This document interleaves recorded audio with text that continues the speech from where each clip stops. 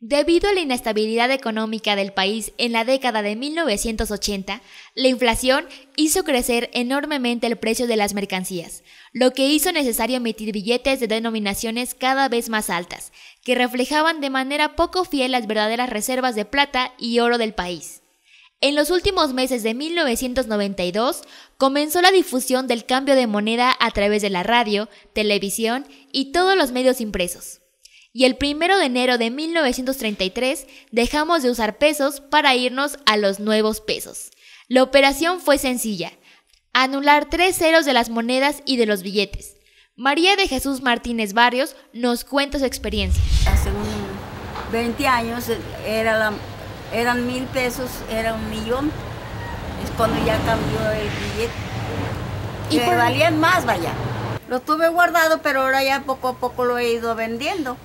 Como ya fierro viejo, vaya. Los billetes que junté, unos los quemé y otros he regalado, porque pues ya no valen. ¿Para qué los quiero?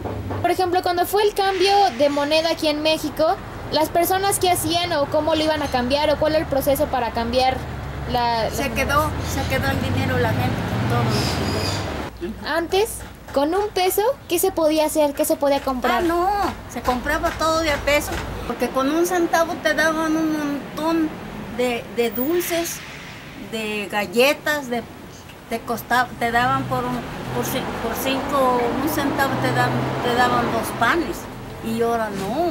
Fue muy bonita la vida de antes, y ahora es muy triste.